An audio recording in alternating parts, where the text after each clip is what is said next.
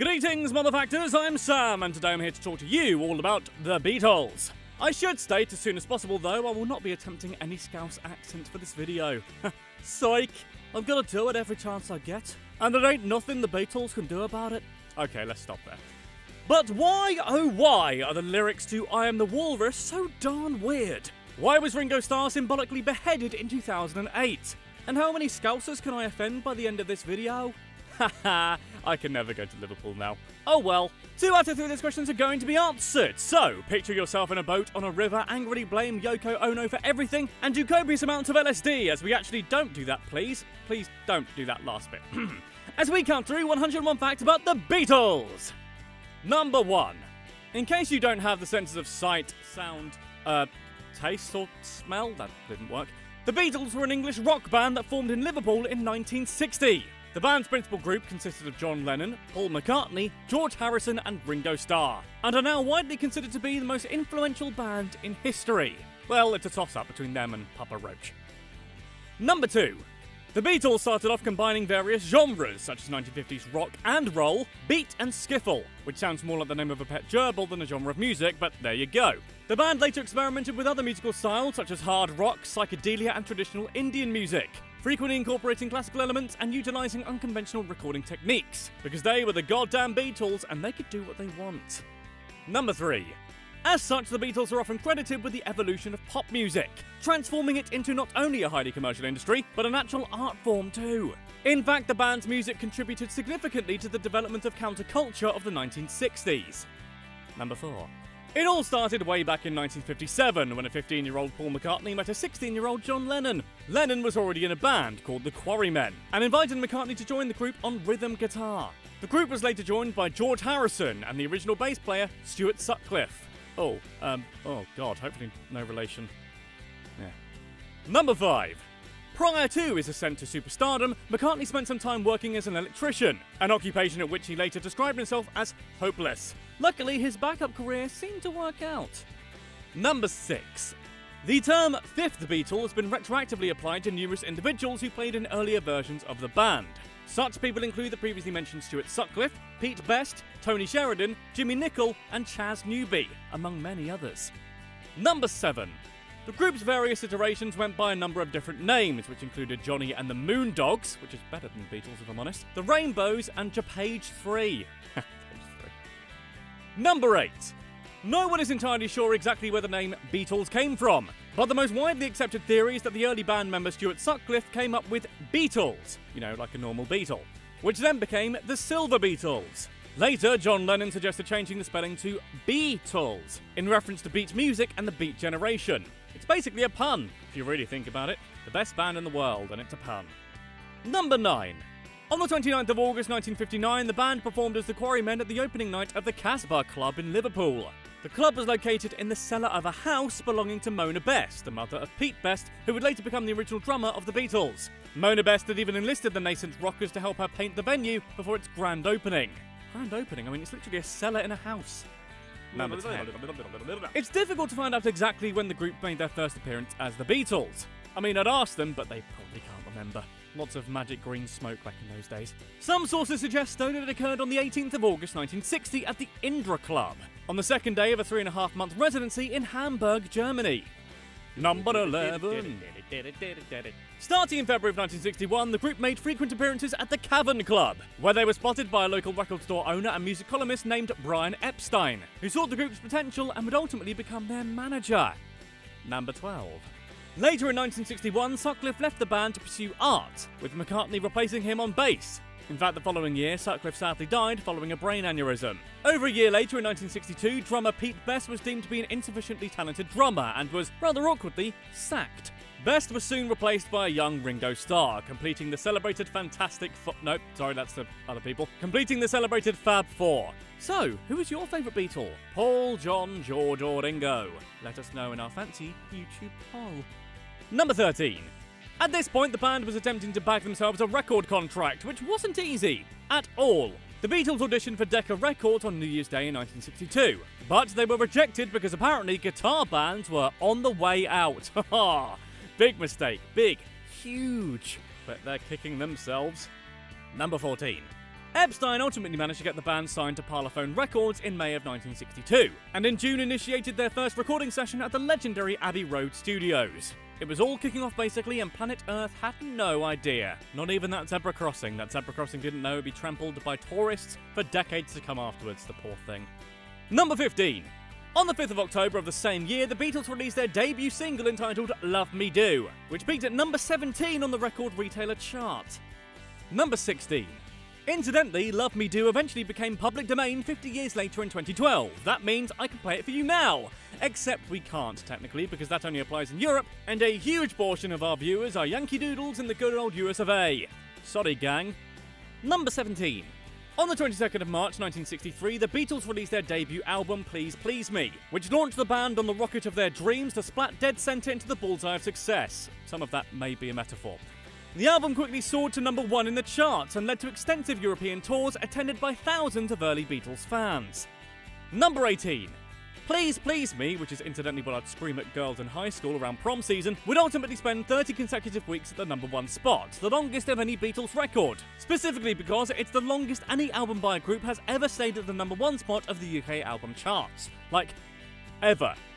Number 19.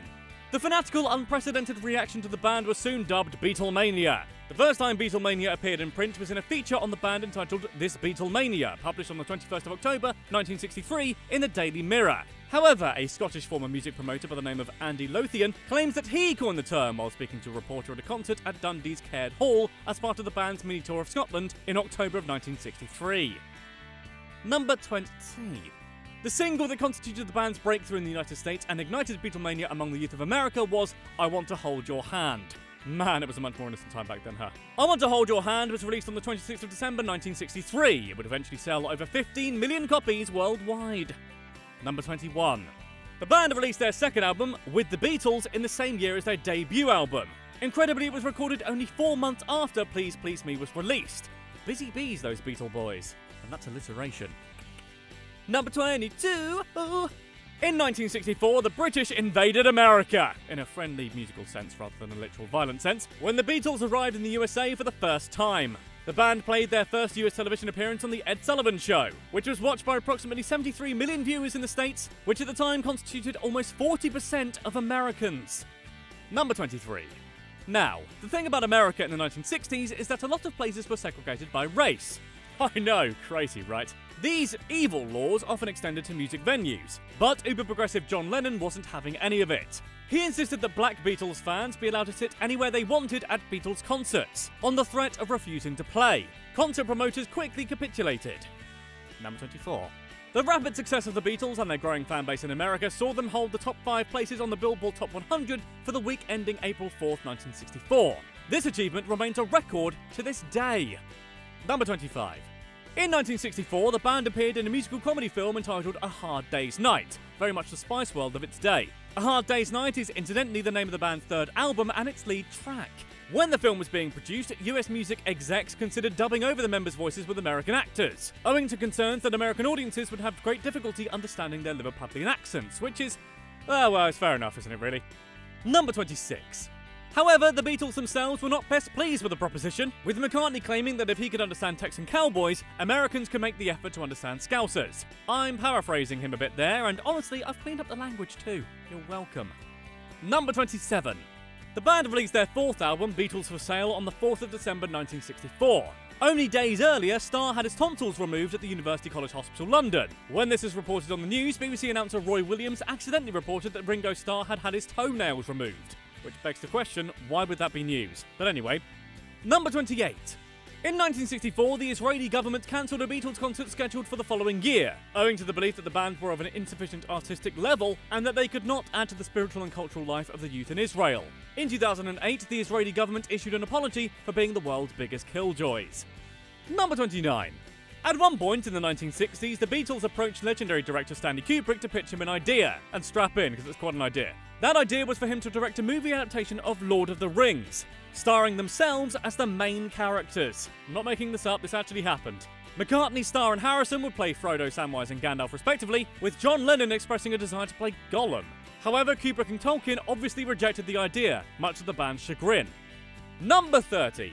Despite being a singer in arguably the greatest rock band on Earth, John Lennon actually hated the sound of his own voice and frequently asked for it to be disguised and masked for Beatles recordings. Number 31. On the 6th of August 1965, the Beatles released their 5th album entitled Help. My God, did they ever get any sleep?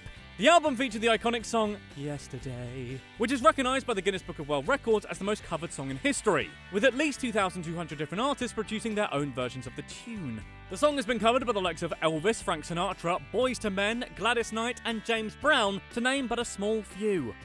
Number 32. Interestingly, the band's original title for the song was actually Scrambled Eggs, and began with the line, "Scrambled eggs, oh my baby, how I love your legs, not as much as I love scrambled eggs." This incredibly silly title and frankly sexist opening lyrics were used to hold the music and phrasing in place. Number 33.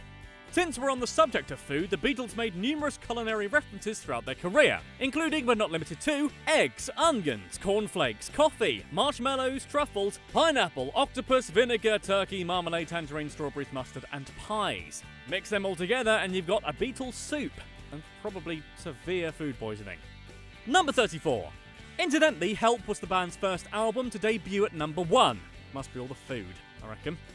Number 35. The song Michelle, which featured on the band's 6th album Rubber Soul, released on the 3rd of December 1965, was apparently inspired by Paul McCartney's habit of singing in made-up French at parties in an attempt to pick up women. Encouraged by Lennon, McCartney turned it into a real song. Number 36. The Beatles saw continued success in the United States as they began to hold concerts at various different stadia. This included a show at Shea Stadium on the 15th of August 1965, to a then world record crowd of 55,600 people. Number 37. If I Needed Someone from Rubber Soul is the only George Harrison penned song that was ever played live by the Beatles, appearing in the setlist of their 1966 tour. Number 38.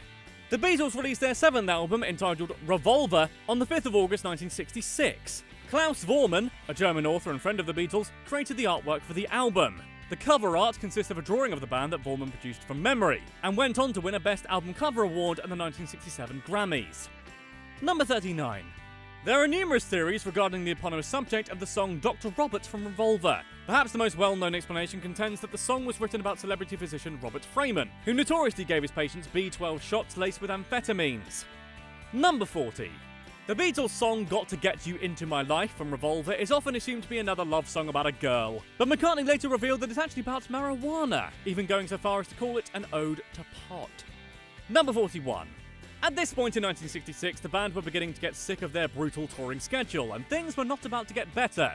Before performing in Japan, they received an anonymous message that read, "Do not go to Tokyo, your life is in danger." This threat was taken quite seriously owing to the opposition to the tour from the country's religious and conservative groups. As a result, roughly 35,000 police officers were enlisted to protect the group. The meaning of life. The group also caused controversy when they declined an invitation to meet the shoe-hoarding wife of a dictator, Imelda Marcos, during the tour of the Philippines in early July of 1966. A palace spokesperson described the snub by saying the band had spit in the eye of the first family, which left pretty much the entire nation extremely miffed off. Hotel staff refused to provide room service or handle luggage, escalators were switched off when the band arrived, and thugs turned up at the airport specifically to physically attack them. Brian Epstein was literally punched in the face. Literally punched in the face. Number 43. Less than a month later, the American teen magazine Datebook reprinted a quote from Lennon that had previously appeared in the London Evening Standard several months earlier, in which he said the Beatles were more popular than Jesus. This statement didn't cause much of a stir in the frankly heretical United Kingdom, but when the far more religiously zealous Americans found out about it, all hell broke loose. The controversy that ensued led to boycotts, event cancellations, protests, record burnings, and even death threats directed at the band, which isn't very Christian, guys, is it? Number 44. The reaction from angry Christians became so severe that even the rascally old Ku Klux Klan got involved, with prominent members of the organisation picketing Beatles concerts and denouncing the band as atheistic. By the way, when I say organisation, I mean terrorist group, just in case you weren't aware. Number 45. Eventually, the years of almost non-stop touring began to take its toll on the band, and after 1,400 live appearances, the Beatles made their final paid performance to the public at Candlestick Park in San Francisco on the 29th of August, 1966. Number 46. The last song of their last concert at Candlestick Park was Long Tall Sally, a cover of a song that was originally released by Little Richard in March 1956. The song had long been a favourite in their live repertoire since the band's early days as the Quarrymen. Number 47. Part of the reason why the Beatles stopped touring was because they literally couldn't amplify their music loud enough to compete with the screaming crowd noise. Even custom purpose-built amplifiers failed to overcome the din of their crazed wailing fans. At this point, the band started to feel like their live performances were no longer about the music and decided to make that tour their last. Number 48. The band treated themselves to a short break following the madness of their final tour. Lennon went to Spain to star in a black comedy movie called How I Won the War. Harrison travelled to India to study sitar with Ravi Shankar. McCartney worked on the soundtrack for the 1966 film The Family Way, and Starr decided to chill the F out and spend some time with his wife Maureen and son Zach. Number 49. In order to lighten up the grim and disagreeable vultures from the Jungle Book, the creators of Disney's 1967 classic animated adaptation based their characters on the Beatles, even including the mop-top hairstyles in their designs. Disney had planned on having the actual Beatles voice their characters, but that plan was discarded when Lennon steadfastly refused, allegedly saying, and I'm going to clean up the language here, see if you can spot where, there's no way the Beatles are going to sing for Mickey Fudging Mouse. Number 40. What? No. Number 50. In November of 1966, with no plans for further shows, the band eventually returned to the studio with a more experimental approach to their music, producing what many consider to be the greatest album of all time, Infest by no, actually not them, Sgt. Pepper's Lonely Hearts Club Band. Number 51. The first line of the song, With a Little Help from My Friends, was originally going to be, what would you think if I sang out of tune, would you throw ripe tomatoes at me? But Ringo changed it so not to inspire fans to pelt him with tomatoes were he ever to perform it live. Number 52. This decision may have been prompted by the aftermath of a 1963 television interview in which Harrison told the host that Jelly Babies were his favourite treat. Immediately after this, fans began to pelt the band with Jelly Babies at their live performances, an act of devotion that no one in the band found amusing. Number 53. In case you hadn't noticed already, the initials of the nouns in the title of the song Lucy in the Sky with Diamonds is LSD, which is a very special drug that the Beatles did a lot of in the 60s. However, Lennon had consistently said that fantastical imagery was not inspired by the gang's adventures in dropping acid, but by Alice in Wonderland. Sure, Jan, or John. Number 54. The title of the song is actually inspired by a drawing made by his son Julian, which depicted his classmate Lucy, who was in the sky with diamonds. Lennon recalled that it was beautiful and he immediately wrote a song about it. Number 55.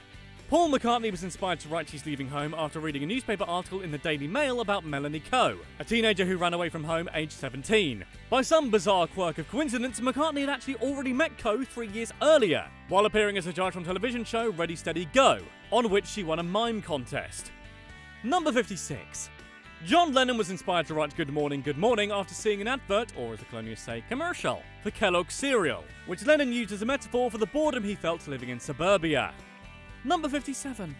The final song on the album, entitled A Day in the Life, features an ultrasonic whistle that is inaudible to humans but can be heard by dogs and cats. This was included deliberately, with McCartney hoping it would send nearby pets into hysterics, while their owners wondered what was going on. Jesus, that's evil, Paul. Evil! Number 58. After the album had been completed, but before it was released, the band took a demo copy to the home of American singer Cass Elliot, where they played it at full volume from an open window at 6 a.m. None of the nearby residents complained, and instead opened their windows to listen, knowing that they were hearing unreleased Beatles music. Number 59. Since the album's release, the incredible cover art has become a separate entity in and of itself. The cover depicts the band surrounded by celebrities who, according to one of the designers, Peter Blake, were supposed to have been audience members appearing in a photo with the band after a concert. The band suggested various people, as did Blake himself. Apparently, Lennon wanted to have Austrian supervillain Adolf Hitler to appear in the crowd, but he was ultimately removed for, well, kind of obvious reasons. Number 60. American actress Mae West initially refused to give her consent for her likeness on the cover of Sgt. Pepper. Eventually, however, West changed her mind after receiving a personal letter from the band. Number 61. Similarly, American actress Shirley Temple insisted on hearing the album in its entirety before giving the band permission to use her image on the album cover, the only celebrity to do so. Number 62. Sgt. Pepper's Lonely Hearts Club Band was also the first rock and roll album to include a lyrics booklet, sparking a trend that has since been superseded by unreliable lyrics websites. Number 63. The song Strawberry Fields Forever was originally meant to appear on Sgt. Pepper's Lonely Hearts Club Band, but under pressure from EMI was ultimately released as a double A-side single along with Penny Lane. The Strawberry Fields in question refers to a Salvation Army home near to where Lennon lived in Walton, Liverpool, called Strawberry Field. Nintendo 64. Towards the end of the song, John Lennon can be heard mumbling something that many people interpreted as "I buried Paul." This was used as evidence in support of a bizarre conspiracy theory that McCartney actually died in a car crash in 1966 and had been replaced with an imposter. In reality though, the words Lennon is actually saying at the end of the song are "cranberry sauce." It's just as likely. Number 65. Fans were so relentless in their never-ending quest to steal the street sign of Penny Lane in Liverpool that eventually the street name was painted directly onto buildings so they wouldn't have to keep replacing them. Number 66. During the summer of 1967, the band planned to buy a number of islands in Greece where they planned to live and work together with family and friends, far away from music executives and screaming fans. However, by the time they gained permission from the Greek government to purchase said islands, the band had moved on. Number 67. Sadly, on the 27th of August 1967, the band's manager Brian Epstein died of an accidental barbiturate overdose. The band was obviously extremely shocked and saddened by Epstein's death, and it's this event that many people pinpoint as the beginning of the end for the Beatles. Number 68. Still, the Beatles continued to create new music.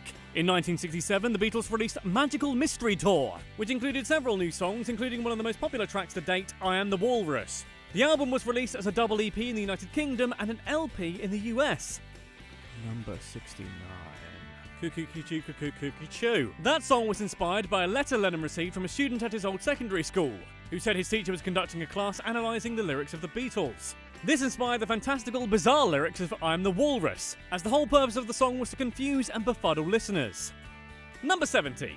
At one point, I Am the Walrus was banned by the BBC because of apparently intolerable lyrics, which included the line, "Crab a like a fishwife, pornographic priestess, boy you've been a naughty girl, you let your knickers down." The ban wasn't lifted until 5 years later in 1972, and also what on earth is a crab a like a fishwife? Number 71. Similarly, several other Beatles songs, including Lucy in the Sky with Diamonds and A Day in the Life, were both banned for apparent drug references. This policy was apparently applied with some selectivity, however, as certain songs like Tomorrow Never Knows were never banned, despite having been inspired by taking Lennon's experiences with LSD. Number 72. George Harrison's song Blue Jay Way, which appeared on the Magical Mystery Tour, has led to the repeated theft of that street sign in Los Angeles. The song was so named as it was written at a house on Blue Jay Way in the Hollywood Hills. Number 73. Just before the 3-minute mark in the band's iconic 1968 song Hey Jude, McCartney can be faintly heard saying, "Oh fudging hell," after making a mistake during the song's recording. Lennon insisted that it be kept in, just faint enough that few people would notice it, but they would know that it was there. Number 74. Hey Jude features a piano-led intro that lasts almost a minute before the drums kick in. According to McCartney, when the Beatles recorded Hey Jude, Ringo had stepped out to go to the toilet as the rest of the band went for a take, and only just made it back to come in on time. This was the take that was actually used for the song itself. Number 75. Hey Jude is also the longest song by the Beatles, clocking in at 7 minutes and 15 seconds. Is what an incorrect person would say. Though Hey Jude is often stated as the band's longest track, this honour actually goes to Revolution 9, which appeared on the band's eponymously named 1968 album, often called the White Album for its minimalist cover. The song plays for a whopping 8 minutes and 22 seconds. Number 76. A month after marrying Japanese artist Yoko Ono in March of 1969, John Lennon changed his name, adding Ono as a middle name, making his full name John Winston Ono Lennon. Oh no, Lennon. Number 77. It was during the recording of the White Album that cracks began to show. In the band, I mean. The band was arguing between themselves, leading to so much tension that at certain points they were recording in separate studios. Starr even quit for 2 weeks after McCartney criticised his drumming. The presence of Lennon's wife Yoko Ono is often credited as the principal reason for the band's demise, though McCartney himself has since denied that this was the case. Number 78. Cult leader Charles Manson claimed that there were hidden meanings in the song Helter Skelter, which appears on the White Album. He believed that the song contained a decoded prophecy for an apocalyptic race war, which absolutely meant that his followers should go and kill several people. What a kook. Number 79. The band's 10th studio album, Yellow Submarine, was released in 1969 in conjunction with the surreal animated musical fantasy comedy film of the same name. The film was inspired by the music of the Beatles and tells the story of how the band are enlisted to help save a music-loving fantasy world called Pepperland from the Blue Meanies, a race of evil, buffoonish music haters. My god, what were these guys on? Oh yeah, right. Number 80. In April of 1969, the Beatles released a single called Get Back, which eventually went to #1 in numerous countries, including the United Kingdom, the United States, Ireland, Canada, the Netherlands, Australia, France, Mexico, and Austria, to name but a few. The song is also notable as being the only song on which another artist is credited. That artist is Billy Preston, who has subsequently also been called the fifth Beatle, as well as the Black Beatle, because Preston is, in fact, black. Real creative. Number 81. Tensions continue to rumble among the band, such that their final performance ultimately became their most iconic. On the 30th of January 1969, the Beatles made their final live performance on the rooftops of Applecore on Savile Row. Number 82. The worldwide #1 album Abbey Road was released on the 26th of September 1969. Frankie Blue Eyes Sinatra described the Beatles song Something, the second track on Abbey Road and one of the relatively few Beatles songs written by George Harrison, as the greatest love song ever written. Now I know which song I'll be singing outside Jennifer Lawrence's house this week, accompanied by a 5-piece mariachi band. Off we pop, fellas! Number 83. The final track on the album, entitled Her Majesty, is the shortest song by the Beatles, clocking in at only 23 seconds long. Number 84. The iconic album cover for Abbey Road was shot in just 10 minutes. The group had originally planned on calling the album Everest and shooting the cover together in the actual Himalayas. Instead, photographer Ian McMillan, sitting atop a stepladder, photographed the band walking away from the studio, a poetic reflection of the group's impending demise. Number 85. Quite accidentally, the album's cover also shows a Volkswagen Beetle behind George Harrison, yet another instance of the fifth Beatle. See what I did there? Number 86. Several months later, on the 10th of April 1970, Paul McCartney announced he was leaving the group, the first to do so publicly, and the Beatles finally broke up. The dissolution of the band has been attributed to several sources: Brian Epstein's death, Harrison's emergence as a songwriter, rumoured meddling from Yoko Ono. Ultimately, though, artistic differences and animosity made the band's continued existence impossible, and so the Beatles were done. Number 87. Following the breakup of the band, their final studio album, Let It Be, was released on the 8th of May 1970. The album is now widely regarded as a complicated finale to the world's greatest rock band.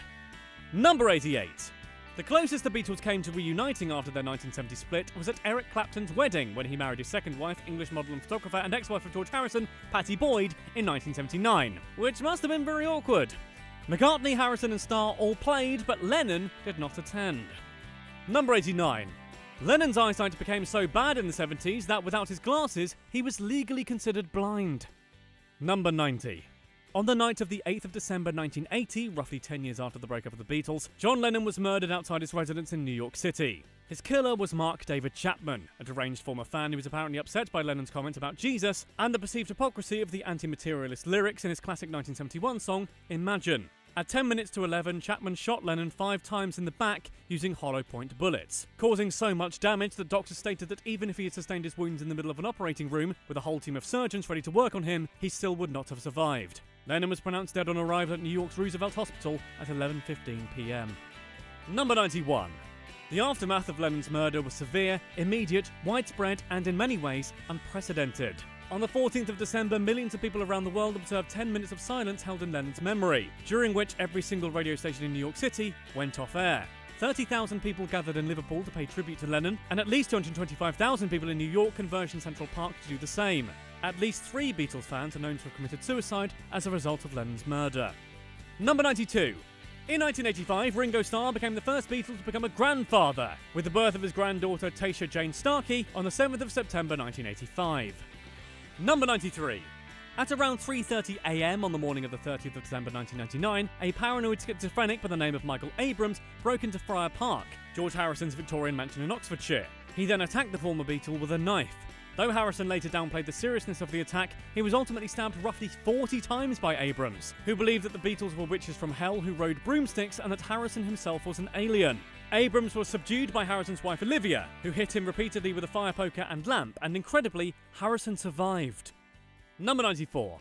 However, less than 2 years later in 2001, George Harrison died of lung cancer at a friend's home in Los Angeles, aged 58. Harrison had previously undergone radiotherapy in 1997 to treat throat cancer, which he ultimately blamed on a lifetime of smoking. Almost £100 million were left in Harrison's will, which was distributed among his friends, family, and various charities. Number 95. According to EMI estimates, since their debut in the early 1960s, the Beatles have sold over 1 billion units worldwide, making them the best-selling musical artists of all time. The band sold over 178 million albums in the United States and are ranked number 1 on Billboard magazine's list of the all-time most successful Hot 100 artists. Number 96. The Beatles have spent a record 1,278 weeks on the Billboard chart, which works out at over 24 years. Of that, 175 weeks were spent at the number 1 spot in the UK. The band also spent 132 weeks at number 1 in the United States, by far the most of any artist. Second place is occupied by Garth Brooks, weirdly, with a relatively puny 52 weeks. Number 97. The Beatles have also been awarded 3 Brit Awards, 7 Grammy Awards, 15 Ivor Novello Awards, and an Academy Award for Best Original Song for the 1970 documentary Let It Be. Number 98. Only a month after a topiary tribute to the Beatles was unveiled in Liverpool in 2008, the leafy figure representing Ringo Starr was beheaded after he stated he missed nothing about his hometown. Number 99. One bizarre aspect of being a fan of the Beatles is the highly controversial matter of orthography. The question is, should the T in the Beatles be capitalised? Advocates of the uppercase T cite conventional grammatical rules regarding trademarks, whereas proponents of the lowercase t point to handwritten letters by Lennon. The squabbling became most fierce in 2004 on the online encyclopedia Wikipedia, and ultimately recently resulted in several editors being banned from commenting. Number 100, right now, over me. John Lennon and Paul McCartney once began writing a play about a Liverpudlian man who thought he was God, titled Pilchard, though they never finished it. Good, because that sounds like it could have ruined them. Na na na na na na na na na 101. For the 8th episode of the 5th season of Mad Men, entitled Lady Lazarus, the show's producers paid $250,000 to use the song Tomorrow Never Knows by the Beatles. Mad Men creator Matthew Weiner felt that the use of the original recording was important to authentically capture the culture of the era. I could think of better ways of spending $250,000, but hey, you do you, Weiner. So that was 101 Facts About The Beatles! Did you enjoy yourself? What's your favourite Beatles song? And hey, which band do you want to see us do next? Let us know in the comments down below. In the meantime though, give this video a like and subscribe if you haven't done so already. Also, click that little bell so that YouTube actually gives you our videos. That'd be nice. In the meantime, one of 2 videos on screen now is sure to whet your appetite. Let's get it soaking by clicking on one of them. Ugh, shouldn't have said that. Anyway, see you next time. Goodbye.